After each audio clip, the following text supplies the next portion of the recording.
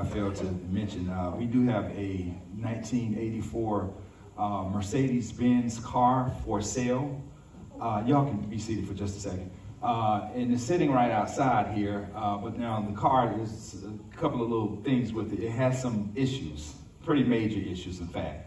The car leaks pretty badly as far as oil goes. One of the seats, the front seat, or the main seat in the front of the car, driver's seat, needs to be changed and so forth. But somebody blessed our ministry with it because they know I'm a car dealer, and we would normally take cars and liquidate the cars and take them through auctions, get whatever monies we can out of it and put it towards our ministry evangelism fund.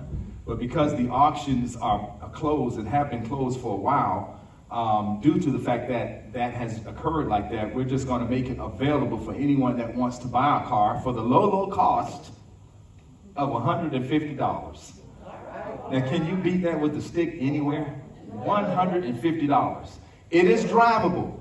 It does drive. It has a diesel engine, but there are some issues, and one of the issues is that it does not have a title. But as a car dealer, because it's a 1984 car, you don't really need a title for a car that old. It's over 30 years old, so you don't really need the title. We have the paperwork. So if you did purchase the car for $150, and if you wanted to use it as a fixer-upper and kind of put some things in it, get the oil leak fixed, put another seat from a junkyard somewhere in the front, you got yourself a nice running, pretty decently reliable car. Has extremely high miles. It has like 360-something thousand miles on it, but that's okay. You know, it's a diesel engine. They last forever if you keep up with it. Amen. So again, we're making it available for anyone that wants it for $150, and that money again goes toward the evangelism ministry here, if that be the case. If you're interested in it, you can just see me right after service. I'll show you the keys. You can look at it and take it for a spin around the parking lot if you like. And if there are issues where you cannot get the car registered for whatever reason, which there should not be any issues. Remember, I am a used car dealer. I know how this works.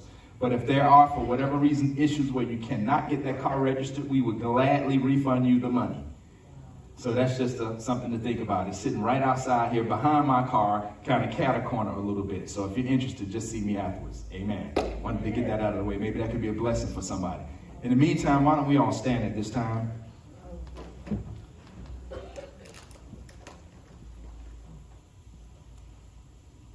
And I'm going to ask, if you will, if you can point your hands in this direction as we pray for God's anointing to be upon us. Father, in Jesus' name, as we come to the most prime time, the most important portion of the service, Lord, the Word of God, as I humble myself behind the sacred pulpit, Lord Jesus, as your servant, as your mouthpiece, Father, I pray that the anointing of the Holy Ghost will come upon me to speak your word, Jesus, even as you've instructed me to speak it, Father. I pray that you would open up our spiritual ears and our understanding, that the supernatural revelation of Jesus Christ will grab a hold of us, Lord, and let this word penetrate the very core being of our souls and body and spirit, Father. Let this word resonate in our hearts even after we've left the service. Once the service ends, let the service begin, Lord Jesus. Let the power of the Holy Spirit and the Word of God take us to new heights and new levels in you, Christ. Lord, I rebuke any type of hindrances, any type of demonic attacks in any way, shape, or form during the preaching of the word of God. And I pray, Father, that you would drive out anything in our heart that is not like you, Jesus. Speak, Holy Spirit, we pray, to our hearts right now as we are being shaped and formed into the very image and after the very likeness of our beloved Savior, Jesus the Christ.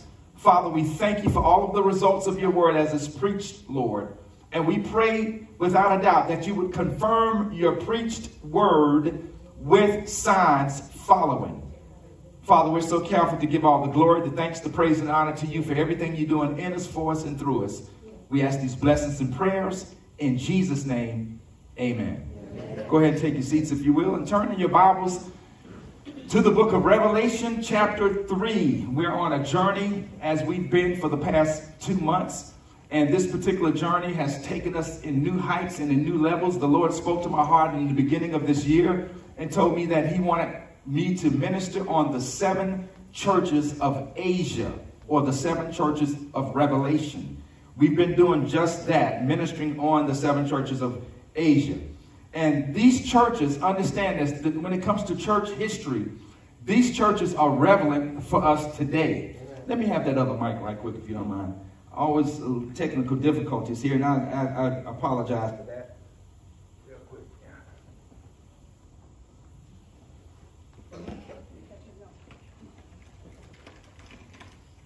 Mic check. Okay, great. So these churches are relevant to the churches today in our society. Understand, there are 7 churches of Asia Minor. 7 churches. Now, John, the very disciple that walked with Christ, the one that Jesus called the beloved disciple, or shall I say, John called himself the beloved disciple. He actually walked with Jesus Christ where Jesus walked. And he was the only living disciple that was not martyred. Can you believe that? He was the only one that lived to be an old man. And he lived and wrote the book of Revelation right around AD 90. He was exiled as an old man on an island called Patmos, which was approximately 50 to 70 miles off the coast of Ephesus, and another, 70 miles past Corinth and 50 miles from the church of Ephesus, on an island called Patmos. And while he was in the spirit, the Bible says, on the Lord's day, an angel came to visit him and told him to write these things down in a book, because this would be the revelation of Jesus Christ. Notice it's not called Revelations, but Revelation. It's the revelation of Jesus. This is the book where Jesus reveals himself. It's a very intimate side of Christ. One of the Gospels of the Bible in the New Testament, of the epistles, or shall I say the synoptic Gospels, we have what we call 4 Gospels: Matthew, Mark, Luke, and John. And of the 3, Matthew, Mark, and Luke, these are the ones that talk about Jesus, and Jesus the Son of God, Jesus the Son of Man, or shall I say Jesus from a historical view of him being a Jew. So he's ministering to Jews in Matthew, and in Mark, it gives you another side of Christ as he is the Son, of man in Mark, and in Luke, he's, Luke the physician gives another side of Jesus, but in John, he's the Son of God. And John is the only gospel that does not talk about parables. If you've ever read John, you won't find Jesus using a parable anywhere in the book of John. Only Matthew, Mark, and Luke.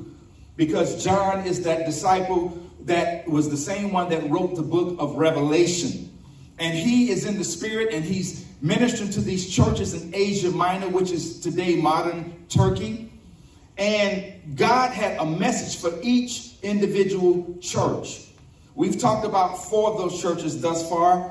We're on the 5th church. We talked about the letter to the church of Ephesus, the letter to the church of Smyrna. Then after that, he mentioned a letter to the church of Pergamum or Pergamus, and then the letter to the church of Thyatira.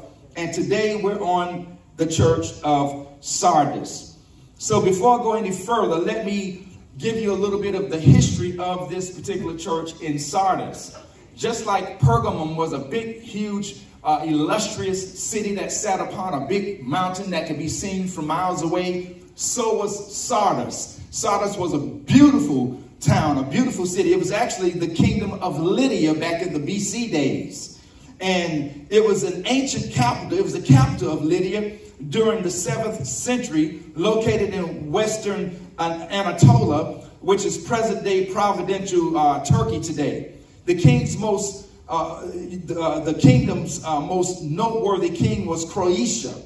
He was a very wealthy king who ruled from about 560 to 547 BC. And he was the first person to strike an issue with the true pure gold and silver coins used in the marketplace. So coins were first minted from gold and silver right there in the city of Sardis. Tiberius, who was an emperor during the time while Jesus Christ was growing up at 17 years old, he was the emperor of Rome during that particular time, and he was an extremely evil, wicked man. And he is the one that rebuilt the city of Sardis, because Sardis was destroyed right during the time of Christ in AD 17. Now Sardis was located on a foot of a mountain, this big huge mountain in the background, and this mountain was called Pt1, and it was 32 miles away from Pergamus, 27 miles away from the Church of Philadelphia, about 30 miles southeast from the Church of Thyatira, and about 45 miles south of Smyrna. Like that means something to you. But at least we gave you the geography so you can see the close proximity of the churches. Now, the city of Sardis and its surrounding areas were watered by Pt1 River, which was a river that actually poured water right down the mountain, Pt1, where it flowed throughout the city, and gold was found in the waters. Now, there was a legend, because I don't know if you've heard of Midas before. Midas was an actual king that lived. He was not a Greek god or, Roman god. He was actually an actual king. But now the legend may be a little made up somewhat, but then again, some people claim that it actually happened. Several miles from that was where the kingdom of Midas was, who was an actual king. And Midas was the guy that came from a very poor, messed up, dysfunctional family, and he prayed to the gods of the Romans and the gods and so forth, and said, make me rich. I want to be a wealthy man. And legend says that they answered his prayers, and everything that Midas touched, everything that he came across, turned into gold. You've heard of the Midas touch before? He would touch his golden cup to drink his tea from, it would turn to gold. He would touch, coins and stuff, they would turn to gold. He would touch wooden chairs, they would turn to gold. He even touched his daughter, and she turned to gold. So then he got upset, and it became a curse. And he prayed, all the gods, please take this curse from me, remove it. And they told him to go wash into the Pt1 River, that river that flowed right on the side of the mountain where the church of Sardis was established. And when he washed, he was freed from this curse, and the gold fell off of his body, and his golden touch, drained in the rivers. And they say that's why that river that flowed on the side of that mountain had all of that gold in it. Now, that's what legend says. But it was a fact that gold was surrounded by that river.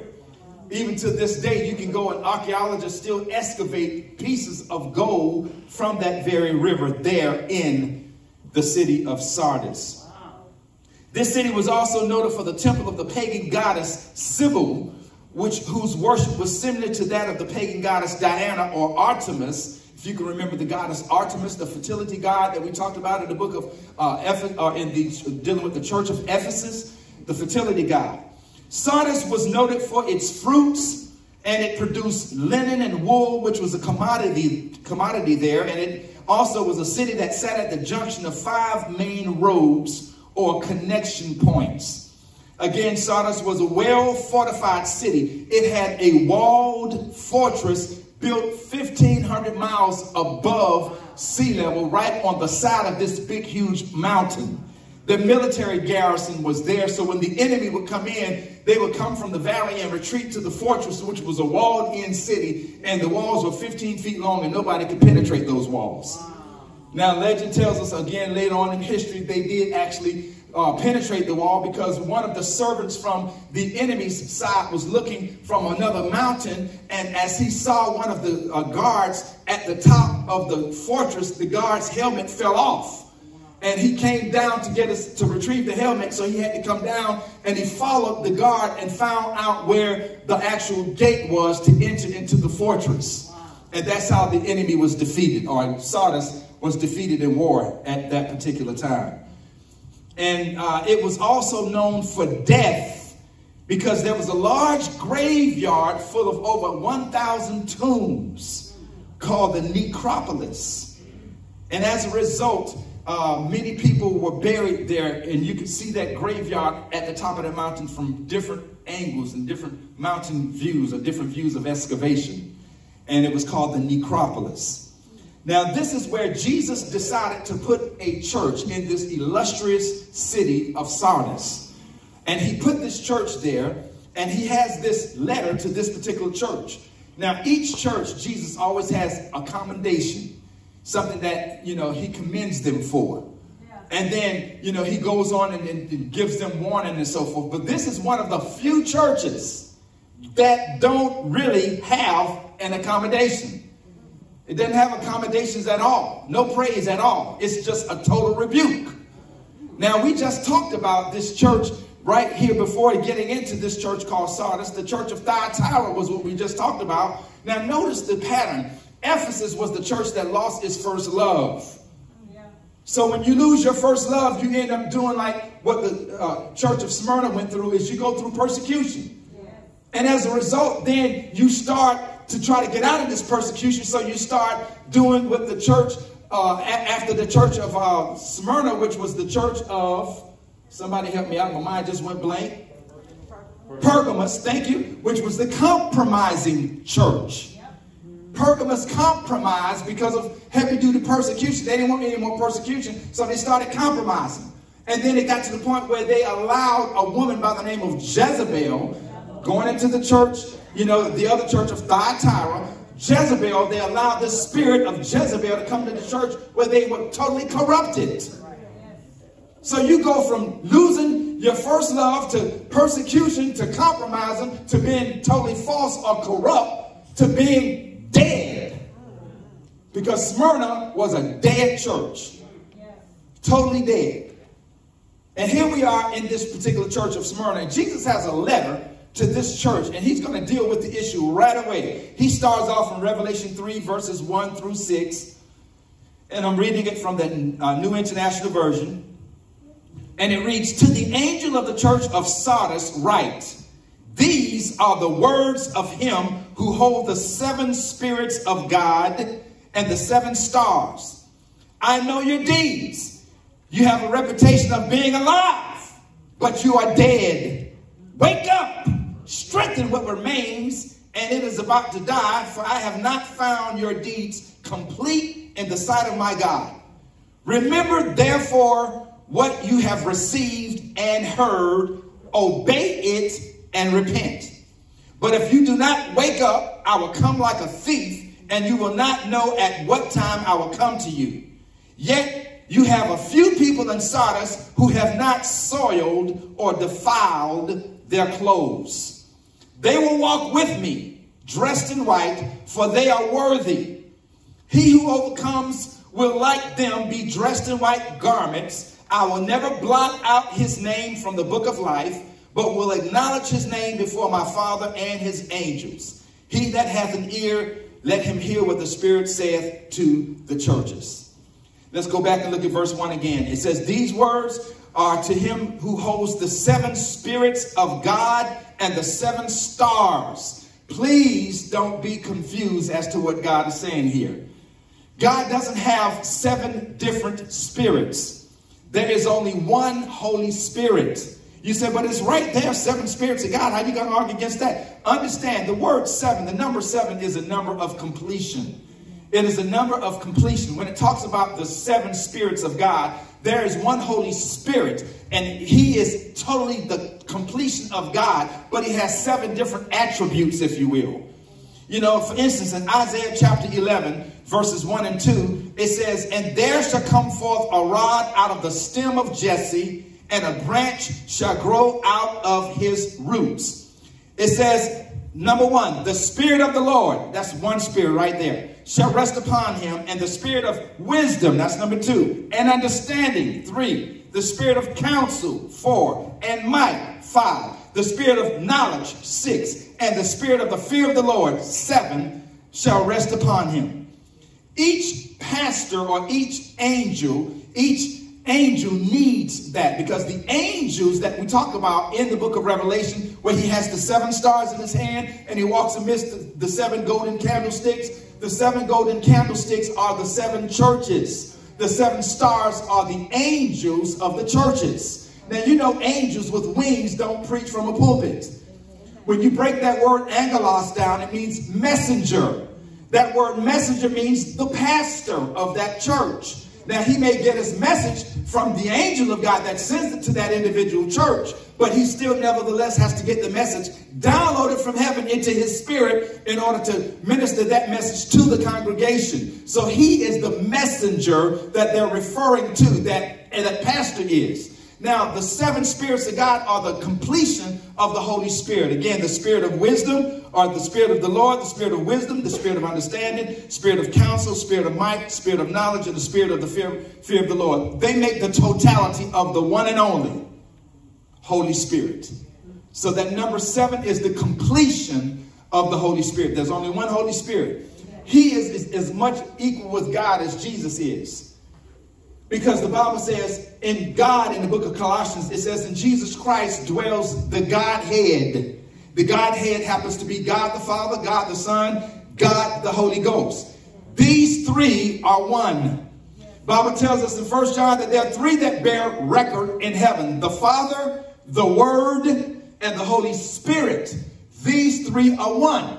God thought the plan, Jesus bought the plan, but the Holy Ghost wrought the plan. They work in perfect tandem. You can't confuse the Trinity because they're one. We don't serve or bow down to 3 different gods. I just had a young lady about a couple of weeks or so ago I was ministering to that was confused because she didn't know who to pray to, God, Jesus, or the Holy Ghost. She said, you know, I hear people say, well, I hear people say the Holy Spirit did thus and that, and so does that mean God didn't do it, but the Holy Spirit did it himself? I said, no, that was God doing it. He did it through the person of the Holy Spirit. The Holy Spirit is God in spirit form. I always use this analogy, H2O. I learned in school. I used to love science and so forth until I got into physics. I can't stand math. I got tripped up over a couple of calculations and stuff, and I said, this is boring now.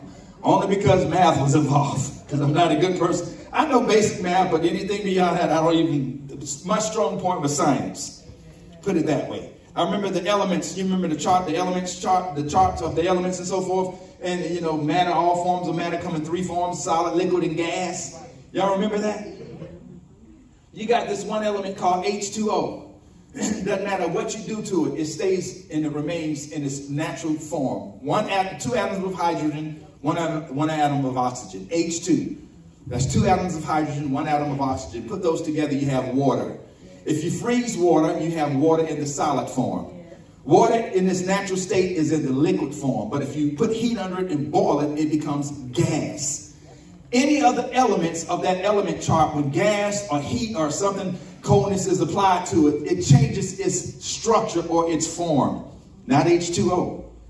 H2O remains the same in solid, liquid, or gas. Doesn't matter what you do to it. Heat it, burn it, freeze it. It's still going to be H, 2 atoms of hydrogen, 1 atom of oxygen. Well, that's the way God, Jesus, and the Holy Spirit are. They are God. God is God. Jesus is like the form of God, that's the water, and the Holy Ghost is like the spirit portion of God. You can't separate them. When you talk about ice cubes, it's still H2O. When you talk about boiling water, it's still H2O. When you talk about that stream of water you see, it's still H2O. God is still God by himself. He's God in Jesus, because Jesus, when God thought the plan, he spoke it. Jesus came out because he's the Word of God. And Jesus did it through the power of the Holy Spirit, who manifested it. The Holy Spirit is in the manifestation department. God is the head of operations. Jesus is in charge of administration, but the Holy Ghost is in charge of manifestation. he brings it to pass. You understand how they work in tandem? God said, boom, Jesus came out of his mouth because he's the word. And it says, in the Bible says the Holy Ghost moved upon the face of the deep. Perfect tandem. The Trinity is in operation there. So the Holy Spirit is one spirit with different attributes. So those are the 7 spirits of God that it's referring to. And then it goes on to say, the latter part of verse 1, I know your deeds, how you have a reputation. You have a reputation of being alive. You've got this reputation of being alive. Everybody who knows you knows you're a rocking church. You've got it going on. Word has spread. The choir is great. Oh my God, the kids ministry is booming. You know, you got the fellowship ministry and, circle so-and-so ministry over here and this particular ministry over there. Everybody knows about you. You've got this reputation of being an alive church. People come and flock to where action is. You don't believe it? Let a dead town just exist. And if you hear several fire trucks and ambulances, everybody's going to come out the house. Something noised abroad is going to bring people out of the woodwork, even if it's 12 o'clock at midnight. Somebody's going to show up and look out and find out what's going on. Everybody wants to know what's going on because all this commotion is going on. It draws people. And that's when you'll know how many people are there. So listen, a church, just because it has a huge crowd or a huge following, doesn't mean it's a healthy church. Please understand that you don't equate crowds with healthiness. You just don't do it. I've been to several churches. My wife and I, before we committed to the church that we committed to, which was Word of Faith 25 plus years, before we were members of Word of Faith, we were a member of another church for like 7 years. And then we left that church because we felt like that was our time. You know, so we were on a quest to find the church that God would have for us to attend. We did this for 1 solid year. We went to several churches in Atlanta for 1 whole year. Other churches we would come back to a second or third time to visit. But we were trying to find out where it was God wanted us to be. White churches, black churches, didn't matter to me as long as Christians were there. Because we're all one family anyhow. But we went, several churches was about as dead as a doorknob dead. I mean, they were booming and choir and music and stuff, but the word of God, the pastor would get up and tell more jokes. I mean, I like it sometimes humor every now and then, but when the whole message is funny jokes, I'm like, am I at the comedy club or at church? I didn't know. And then sometimes we go to these churches and they were just all political. Everything was political. Political this, political that. You know, okay, I'm there to get my soul revived. Go to another church, everything is, dealing with African Americans and, us as being good people and this and that. And that's wonderful because I'm an African American and proud to be in every regard. But if that's all you're going to teach at this church is, black ego, eccentricism and so forth, and all of these different things dealing with us as a black community, where's Jesus in this? Teach me some gospel, man. I want to hear the word of God where I can grow. Other churches, they talk about sports. Oh, man, my team. Oh, the pastor up there talking about this and that. I never forget the time I was in Tyler, Texas as a Bible college student at East Texas Bible College. And several of us got in a van as students and went to a particular church. And this church started on time. All the people were there packed out. Music was great. The minister got up there, very charismatic speaker, spoke real wonderful and so forth. And then all of a sudden, it was Super Bowl Sunday. I'll never forget it. His watch went beep, beep, beep. He said, oh. Not finished with my message, but I had to stop right here. And he let everybody go home because it was the Super Bowl day. So we didn't hear the rest of that message. You had to come back next week to hear part 2. He left us hanging because the Super Bowl was on that Sunday. What kind of church is that? You see what I'm saying? So, I mean, all of these things play in mind, but they had the reputation of being a thriving church. They looked good from the outside. Everything looked great from the outside, but they were dead. The word dead comes from a word called necros, which means lifeless, corpse, cadaver, stiff, dead body. It wasn't a metaphor. He meant you're literally dead. You're not like somebody that's dead. You are dead. Jesus said that. Now, the world and people in the church, the Christians, thought that they were an alive church, a thriving church. But Jesus himself, coming from him, he is the head of the church. He the church himself. He's the head. We are the body of Christ. The head says you're dead, you're dead. What do you do with something that's dead? Bury that thing. You cut it off. Get it out of your midst. Bury it, or it'll start to stink and smell. And Jesus said to everybody, to the church of Sardis, everybody knows and thinks you look good and everything, but guess what? Your presence doesn't match up with your reputation. You are dead. Had the mind and the reputation of being alive, you know, but you're dead. Can a dead church still have members? Yeah. Can a dead church still have a rocking choir? Yeah. Can a dead church still have people joining? Yeah. And you can still be dead. Believe it or not, it's absolutely possible for you to have outstanding musicians, a thriving ministry, wonderful, energetic membership, and still be totally dead in the sight of God. Doing seemingly the right things, but talking about all the wrong things. Did you realize that the human body, after you're dead for hours, even in the morgue, it's been proven that nails still grow and hair follicles still grow after the body's been dead? These are areas of your body that need the least amount of oxygen. So the oxygen that is deprived, your body has been deprived of, the cells didn't get the memo yet. They're still growing in those certain areas until after a period of so many hours. Then eventually they die off. But that body is dead, even though there's still growth.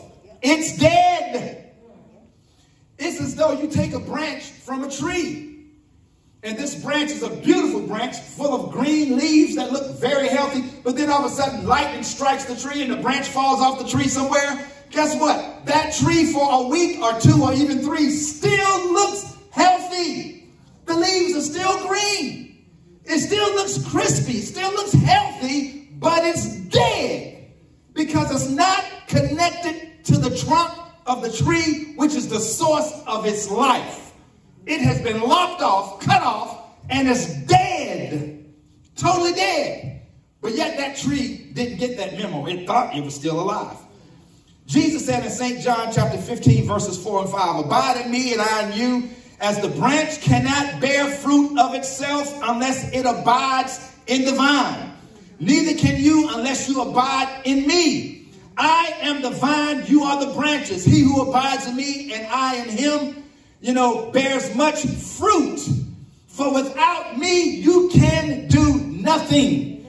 Churches are sometimes operating on what I call autopilot. They have a minister that has been preaching for so many years that he can just preach sermons on autopilot. He doesn't even have to spend time with the Lord in his mind to get his messages. He's been preaching and knows all the little lingo. He knows all the phrases, got the certain scriptures and so forth. He can just on autopilot at any moment, just at the drop of a hat, start speaking, and boom, those words seem to connect and people get goosebumps. And all of this starts to go on and they get all excited and, get all turned on and stuff because of the way the man of God preaches. And sometimes we like those feel-good kind of messages because, to be perfectly honest, every now and then, you need a feel-good message that will snap you out of that lethargy, the spiritual lethargy, or burdens, or depression that tries to go. You need something to break that every now and then. Sometimes you need a shouting kind of message, but then other times you need one of those quiet messages where you sit and listen. And all you need is the teaching so you can change and be a better person. But just because of the eloquence and because of the charisma that this person has doesn't mean that Jesus Christ's stamp of approval is upon that church. There are several things that have to make it qualify for that to happen. I can't forget the time when my family, once we got saved, my sister was the first one in our family to give her heart to Jesus. She used to work at the post office.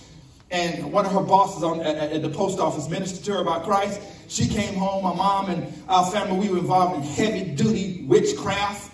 My mother played with the Ouija board, would go to tarot card readers. I would be there with her. She would pay money to get her palms read at these little places. We went to all kind of Roman candles, money candles, where they were all over the house burning and stuff, incense unto the gods or whatever you want to call it. And we were all into this witchcraft stuff, really heavy.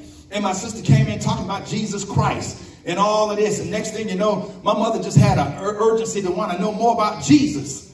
So we went to a church one day, and this particular church, it was in College Park, all white congregation church. We were the only black family in that whole church. But let me tell you something. These people had more love than I could shake a stick at. They knew how to love on folks. We felt welcome. We felt the love of Jesus. Man, we had such a wonderful time. Listen, I had more fun in my teenage years when I attended that church than any other time of my entire teenage life. Listen, we would go out and play baseball on Sundays after service, and we had the best baseball time playing baseballs. And after we played baseball, we would eat watermelon. And, you know, a lot of white people can have some sure enough fun, y'all. They do some crazy stuff from the black perspective. Crazy stuff, but I got mixed up in it and got involved in it, and I had myself the best time. We would eat the watermelon, and after you ate the rind, you take the rind and squash it in somebody's face. Who wants all them germs on them? But guess what? It was fun. We would go out and, man, we had the best. I'm telling you, I would look forward to going to church so we could play baseball if the sun allowed. And we would go out there. We had the best time. We would wrestle. We had wrestling mats in the church where we could wrestle and stuff with these mats. We were wrestling each other and all of the stuff. And then they had a comedy night where people would tell jokes. We were cracking up, and we had a female preacher who was preaching. But I learned later, she wasn't preaching the word of God.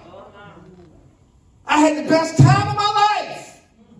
But I know that salvation wasn't being preached. Healing, deliverance wasn't being preached.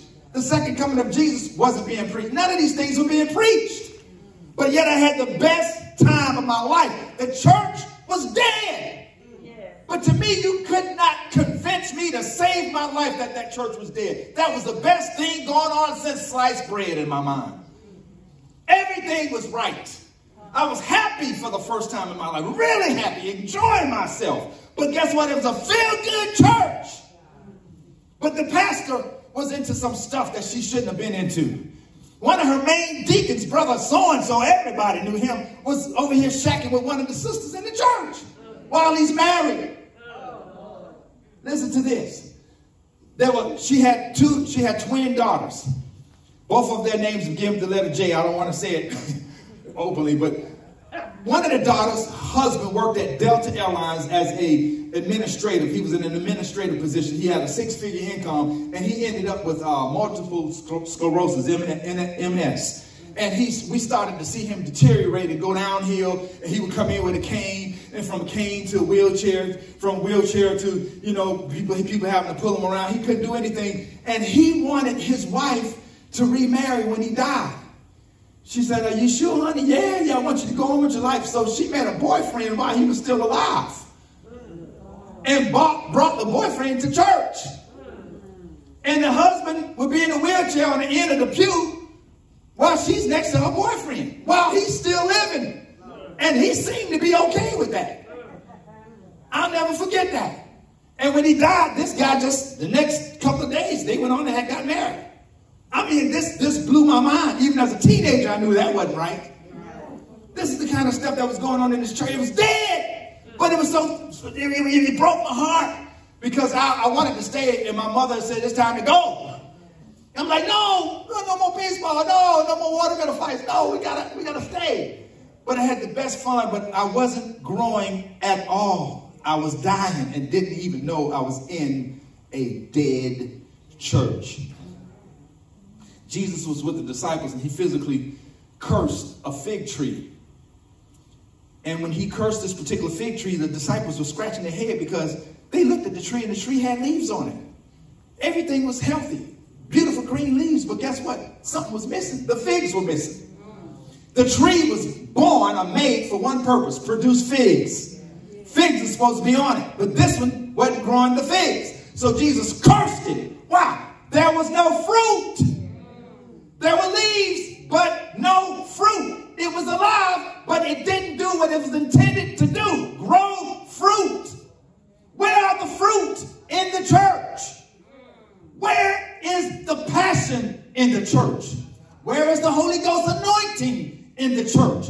If you don't have these different ingredients, you don't have a a thriving live church. I don't care how much fun you have. I don't care how much music you have. I don't care how much of a rocking choir you have. I don't care how much of a powerful youth ministry you have. If there is no leading of the Holy Spirit, and the Holy Spirit, if he's not in charge, the church is dead as a doorknob dead. Twice dead, plucked up by the roots. You got to have the right ingredients for the church to be there. Jesus has got to be on the throne. The message has got to be fresh from heaven, from God, to know where you live at and to speak into your heart. Or else you just have the motion.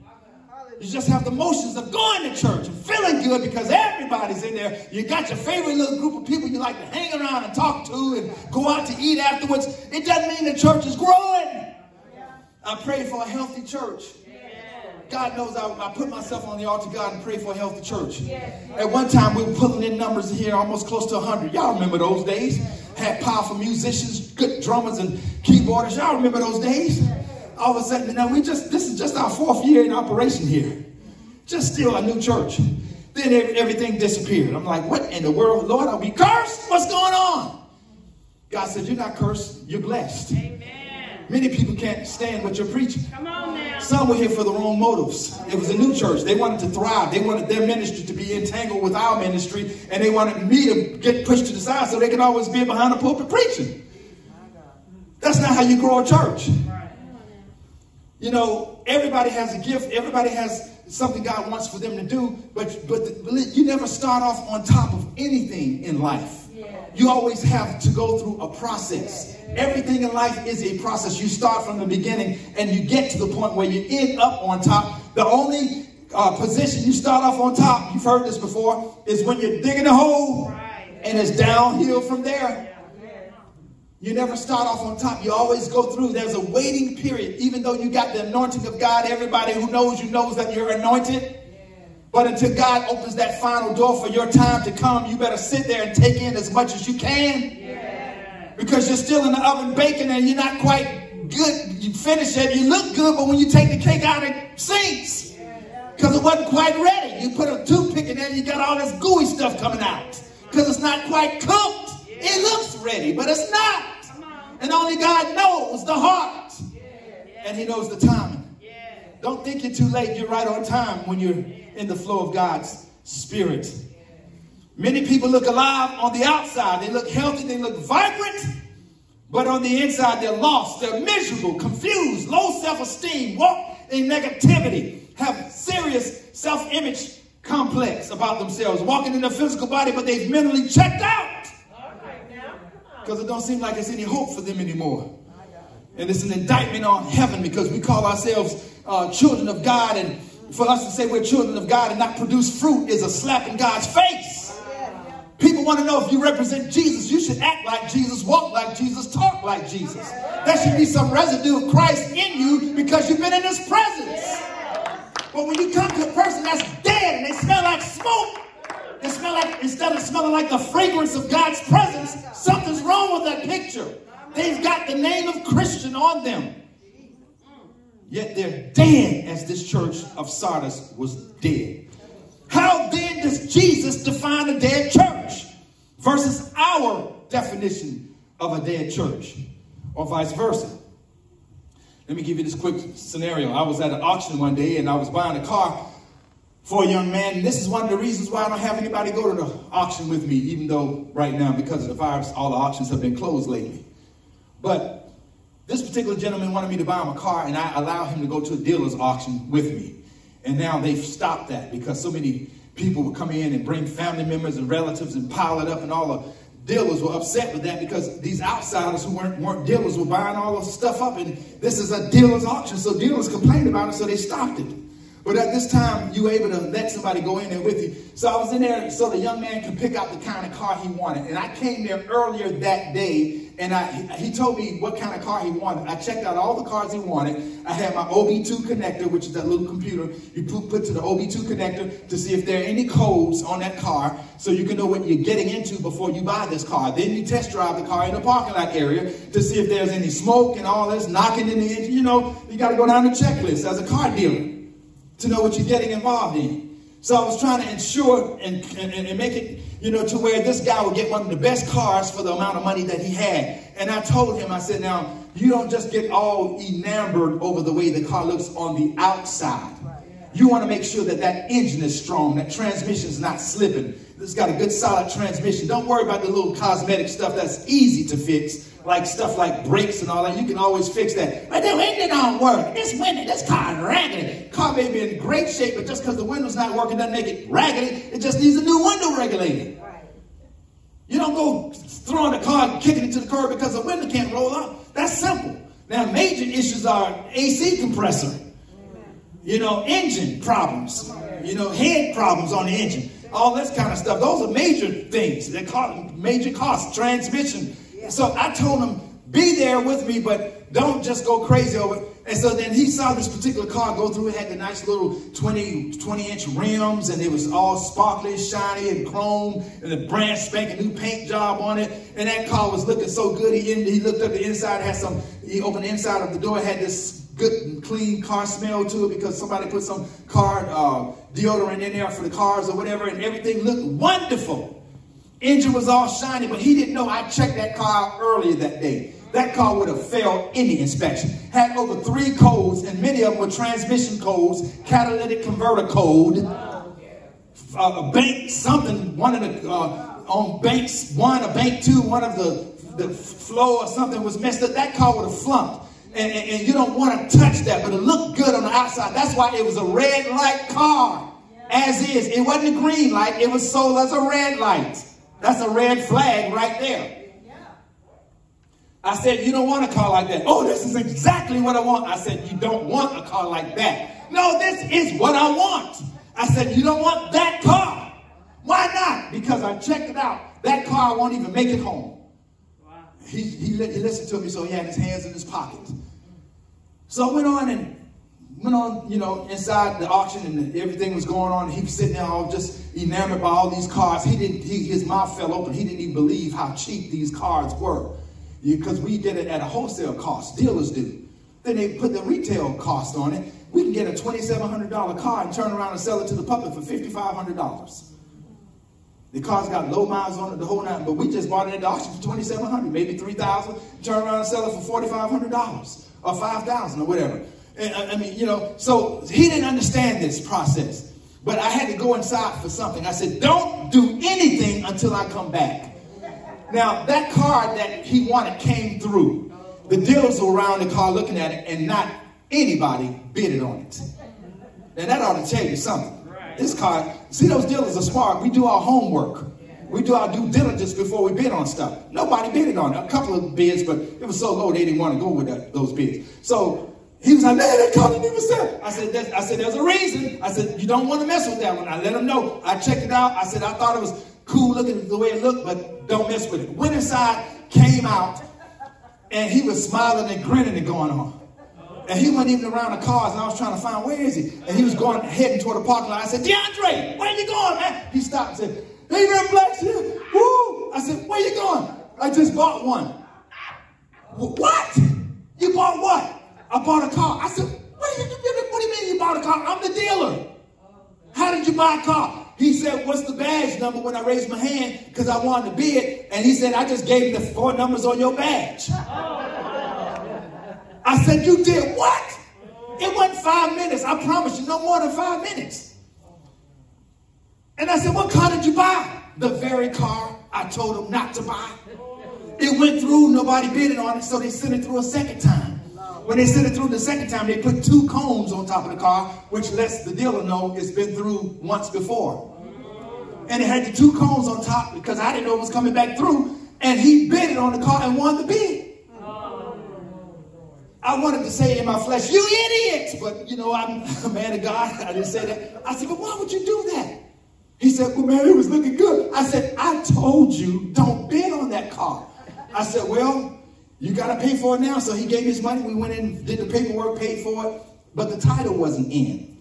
By law, you have 21 days for the seller to turn in that title to the auction. If after the 21st day that title hadn't been turned in, you as the dealer can get out of the car if you like. So the title wasn't there, but I knew the title would be there in a couple of days. And now this guy is stuck with this car. So I said, well, all right, then. I said, if that's what you wanted. I said, look, but I told you not to. I said, I begged you not to. I said, you didn't listen to me. I said, you're going to have to pump a lot of money into that thing. I said, because guess what? What? I said, your car has to pass emissions. I said, by law, as a dealer, I can't even sell you the car until it passes emissions. I said, so that means you've got to spend money out of your pocket, and it could be over $2,000 because you got 4 major codes. It could even be $3,000. I said, you got 4. He said, really? I said, I told you this up front. But man, that shouldn't be that hard to fix. I said, well, regardless, it's your money. You're going to have to be the one to fix it. Because this is what you purchased. Well, on his way home, the car broke down. He calls me up on the cell phone. And I go and pick him up, and we call a buddy of mine who had a tow truck and came and towed the truck and took it from that spot to his house and charged him $95 because the car was dead. It looked alive. It looked beautiful. It looked vibrant. Everybody who would see that car would be brushing up to look at it because it had the new paint job and shiny mag wheel rims, clean on the inside. All that was a facade because it was rotting away on the inside. Dead. And he bought it. And he was crying. A grown man was crying about my car.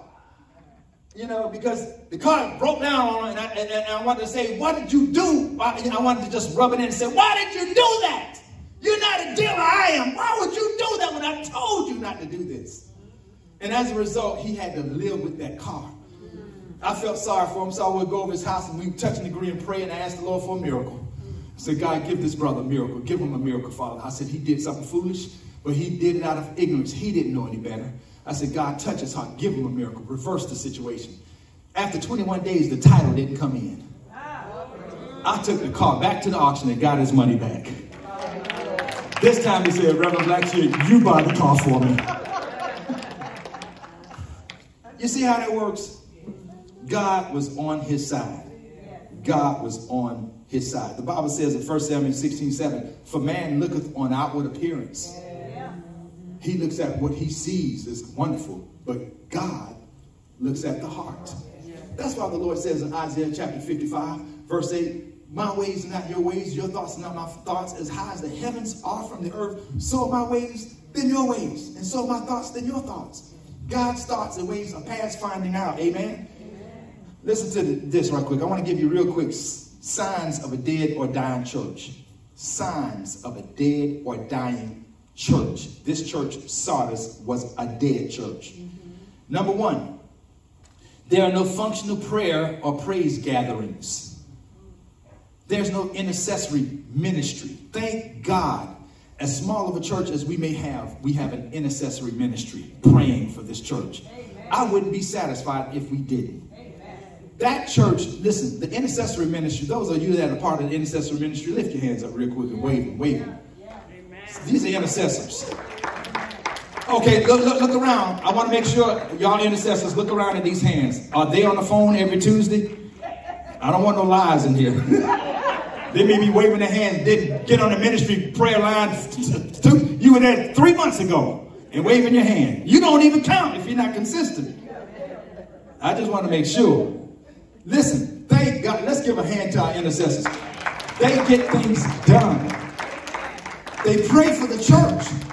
Listen, the sign of a dying church, you don't have an intercessory prayer ministry. And if you don't have, do you realize prayer is the backbone of a ministry? And if prayers are not going out, how do you think the ministry can be successful? Prayers are the thing that keeps this thing going. Then number 2, there is no expectation for answered prayers. No expectation for answered prayers at all.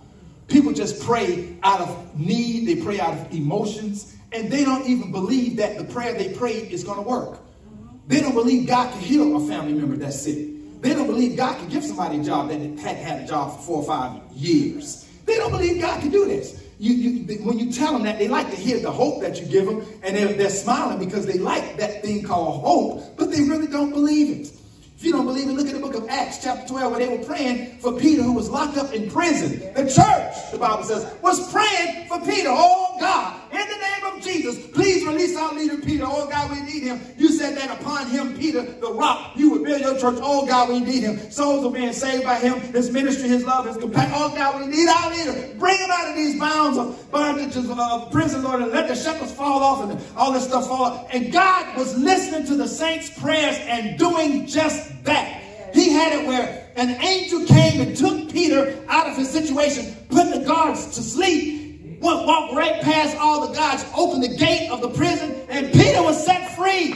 Came to the door, knocking on the door. Rhoda opened the door and went, wow, I can't believe this. Told the gang praying, hey, guys, stop your prayers. God has heard us. Peter is at the door.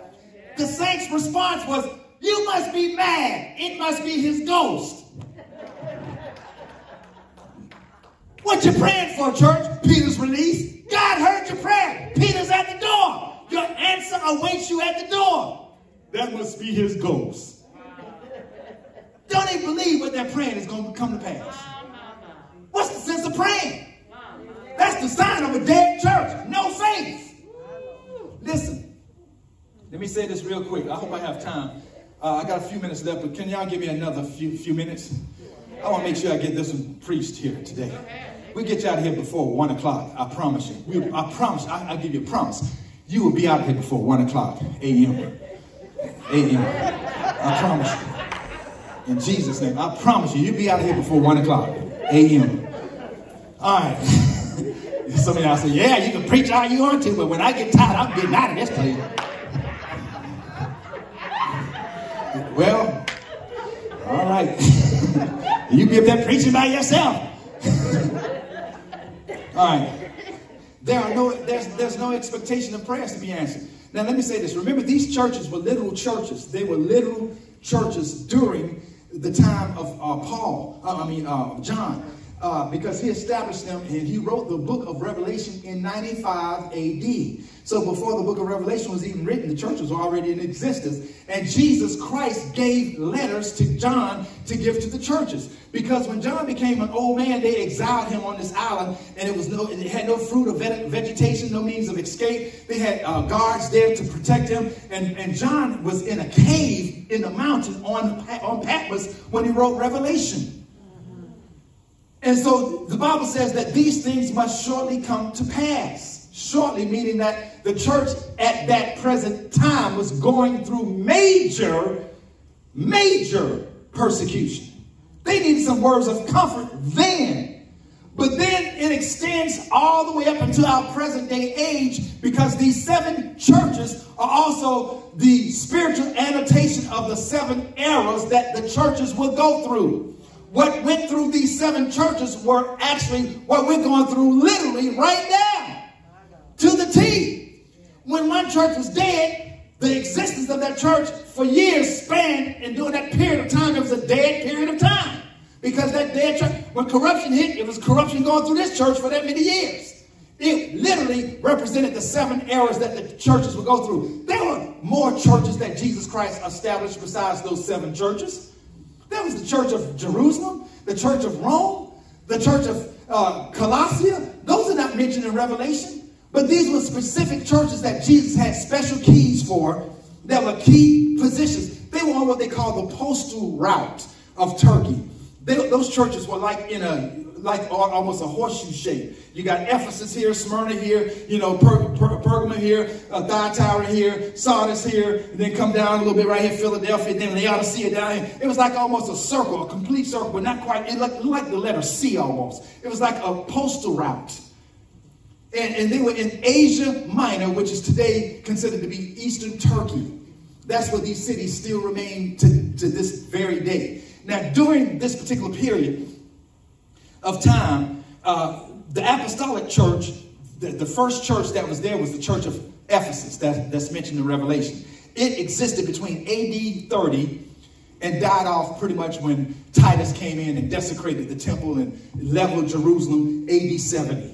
That's when it stopped, AD 70, right during that period of time. That's when persecution started from saints, Christians that were carrying the gospel of Jesus Christ. They were being persecuted like you wouldn't believe. And Jesus told the church of Smyrna that you're all going to be, going through a serious series of persecutions. He said, for 10 days, you're going to be persecuted. Those days are to be literally interpreted as 10 waves of different emperors that would be raised up. There were exactly 10 emperors that hated Christians and killed more Christians during that time than the entire history of the church itself. That's when Fox's Book of Martyrs was written, during those times of heavy-duty persecution. Christians, Nero would take bodies of Christians and burn them on stakes alive, and that dead bodies of these Christians would light the city when you would come to his kingdom, and the dead bodies would be on stakes burning, and he thought it was funny.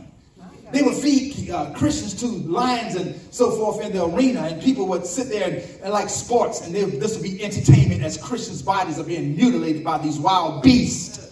And stones, big heavy-duty stones, were put on the body of Christians and crushed, and they were stoned by people throwing rocks at them, sawn asunder. Bodies were split up and sawn in half. They would do what they call flaying. Flaying was when you would boil a person's body and keep them alive and then peel their skin off while they're still living. They would feel the pain of this. Christians went through hell. Persecution during the time of Smyrna. The church of Smyrna went through that, which was between AD 70 and 313 AD. 313 AD. From AD 70 to 313, listen to this. In 313 or in 312, there was this particular emperor when God said enough is enough, because after the 10th emperor did all his due diligence as far as killing the Christians and persecuting them, God raised up an emperor. And his name happened to be Constantine. In 312, and Constantine said this: we're going to put a stop to this nonsense. He had a vision from heaven, and he saw a vision of a cross with a sword, the end of a sword that shapes like the letter P. You know, like when you take your hand on a sword, you got that little part that at the end, you got that little part like that. You put your hand on it, shapes like a P. It was like a P that went through a cross. That was a symbol or emblem. And God says, if you use this in your battle, you will win. So he made up these emblems that looked like a cross and that letter P, and he won. And he gave his heart to Jesus Christ and submitted unto Christ. Now, he was from Rome. The Roman Empire, they had a major turn at the turn of the century in the 400 AD period, right in the turn of the century, the late 400 AD period or the early 500s, the Roman Empire died out. But when Constantine was the leader of Rome, and remember, all the persecution came from Roman emperors. Once he became a Christian, he turned around and wrote this thing called the Edict of Milan, which meant that the state is now going to adopt Christianity as its #1 religion. These are the Romans that hated the Christians, that killed the Christians. The Roman church took Christianity upon itself and adopted it. The paganistic teachings of the Romans intermingled with Christians, and you have the birth of the Roman Catholic Church during that period of time. Now listen to this. That lasted for 1,000 years, from 500 AD all the way to 1500 AD. That's 1,000 years. 1,000 years, the reign of the Catholic Church, which was a church that was full of corruption. Because Thyatira, during the church period of Thyatira, when that woman Jezebel was on in that church, in the natural sense, during a 1,000-year period, the Catholic Church was in full operation. Listen to this, y'all. This is going to be mind-boggling. Are y'all ready for this? Yeah. During this 1,000, somebody say 1,000 years. 1,000 years. Listen. Do you know that America, this is controversial somewhat, you know, but it was discovered by Christopher Columbus, but of course we know that there were Indians here first. He discovered that other people were here. But he gets the credit because in 1492, Christopher Columbus, so-called, discovered America during that period of time. That seems like a long, long time ago, doesn't it? 1492. Imagine, think about it. 1492. Do you know how many years that was? This is going to be mind-boggling. That wasn't but 529 years ago.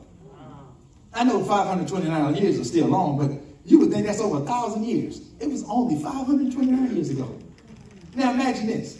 That's one set of years, 529. Add another 500 today. Then another 500. That's 1,500 years, because you had 1,000 years of the Catholic Church reign, and then you had the Reformation period, which was another 300 years. And that's 1,300 years of boredom in church. One church is in charge, the Catholic Church, Roman Catholic. This is not an indictment on anybody that's a Roman Catholic. I'm not trying to say your religion is false, but the Bible says it for me. I didn't. But I'm just letting you know, it's intermingled with paganism and idolatry. And it introduces the doctrine of purgatory and all of this kind of stuff. And listen to this. During this period of time, listen, no church traditionally had a band or praise music. You only had pipe organ music. Listen, no teaching of the second coming of Christ or eschatology was in the church. No teaching of the conversion of souls through Jesus Christ. No altar calls were given. No evidence of the operation of the gifts of the Spirit in any way, any shape, or in any form. No testimonies of miracles or of signs and wonders were done for over 1,000 years. No teaching of the power of satanic forces through the blood of Jesus were taught. No Holy Spirit baptism, no evidence of speaking in tongues were taught at all. No altar calls, no praying for the sick. The only ones that would cast out devils here and there were priests, which would do it with holy water, and it would be in different intervals. But that was it. None of that I just mentioned took place. And can you imagine going to church every Sunday like that for thousands of years? Not 500, not 1,000 years, but actually 1,300 years of nothing but 1,300 years. All those generations of people didn't know who Jesus really was, because the only one that had this was the Catholic Church. And they set up a kingdom sort of like a heaven on earth, and the Pope was like God on earth. And the papal, it was called the papalus or the papal. That's when you had the, monetaries and so forth, and you had the monks and the nuns and the fathers who were the priests and all of this kind of stuff. You had a heavenly system set up on planet earth because of the paganistic beliefs intertwined, mixed in with Christianity, which God hates, because that's a form of what? The doctrine of the what? Nicolaitans. Mixture of idolatry with Christianity. It's pure Christianity. Nothing is to be mixed with it. Right. But when you mix it, you've just tainted it. You've polluted it. You've diluted it. The efficacy of it has been lost. The power has been gone. You've mixed it. And as a result, you have this church birth. So through all of those years, all of this stuff was going on, and nothing was there except for when the Reformation period took place, which was a Catholic monk by the name of Martin Luther got sick and tired of this stuff. He got a hold of the Latin lettering, because nobody could read the Bible but the priest, because it was written in Latin. And when this man understood Latin and he read the Bible for the first time, he said, "Woe is us. We're off base big time. We've sinned." And he took this thing called the 95 Thesis, and he tapped it on the door of the German church, which was the Catholic Church. He tapped it on that door. These are 95 complaints he had against the Catholic religion, and the Reformation was born. And this new religion, or this new belief, a denomination called Protestants,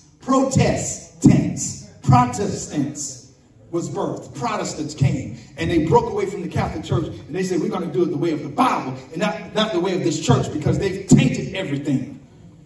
So now you have a split in the church, and from that you have Reformation that took place. You have the Protestant faith, and he is Martin Luther. Then you have the Lutheran church that was birthed, and then Calvin. He met a guy by the name of John Calvin, and the Calvinistic doctrine was preached, and the Methodist church was there. You had denominations that broke down and broke through, and all of this. It came all out of the Catholic Church, because all that was messed up. And you go all the way back past that, backwards, to the original church in the book of Acts, chapter 2. That's the church that had the tongues, the gifts, the fire, the power of God, everything. And it got tainted and lost in the shuffle. But Jesus promised, upon this rock, I'm going to build my church.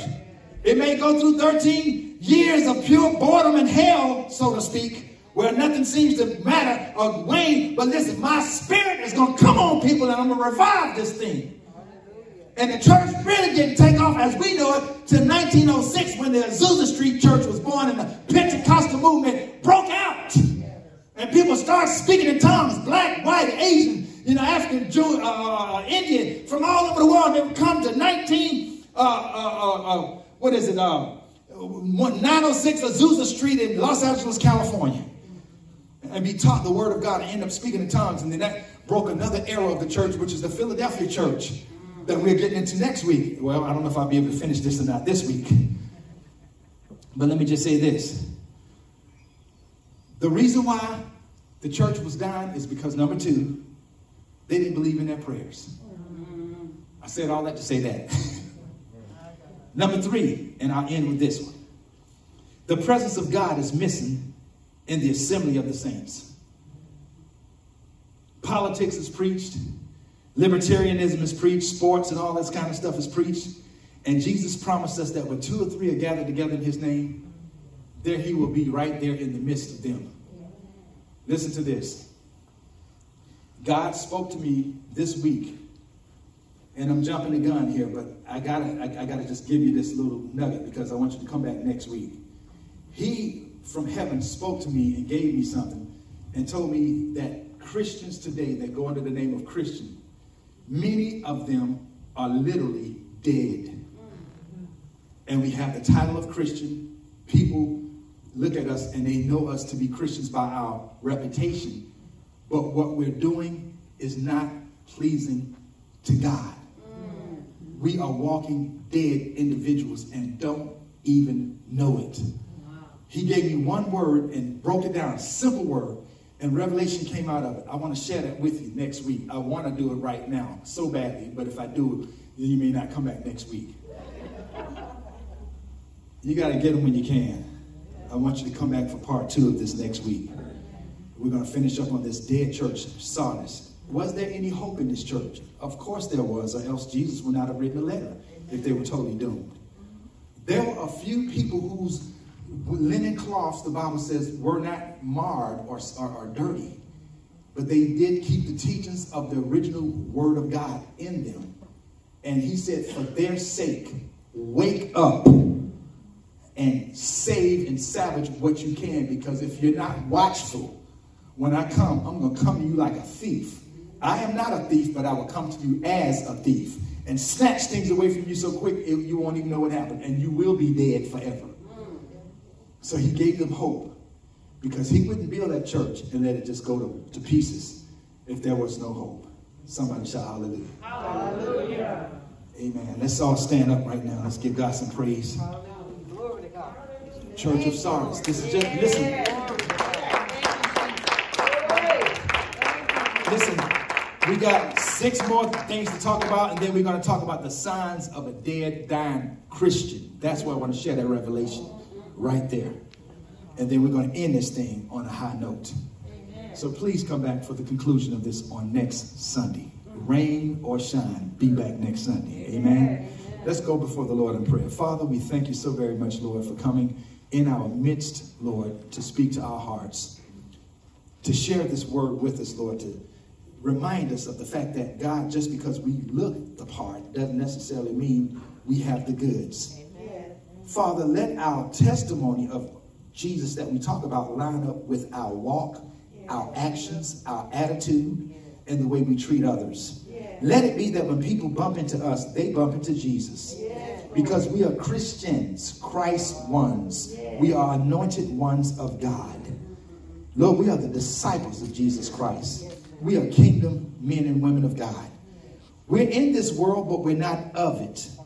God, we're simply passing through to send a message of hope in the midst of darkness and gloom around us. You said to let our lights so shine among men that they will see our good works and then turn around and glorify the Father which is in heaven. Speak, Holy Spirit, to us this week as we drive, as we go home, as we go to work. Lord, minister to our hearts so that we can get closer to you than ever before.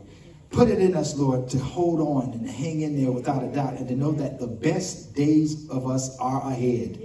Even in the midst of all of what society will go through, you will keep us shielded, even as you did the children of Goshen, and protect us. Thank you for your Holy Spirit breathing upon us. Lord, as we depart and go our separate ways, let your grace, your mercy, and your favor go with us until we meet again. We ask these blessings and prayers in Jesus' awesome name. Amen. God bless you guys. Thank you so much for coming. You all have a wonderful week. Don't forget, stop by the table over here on the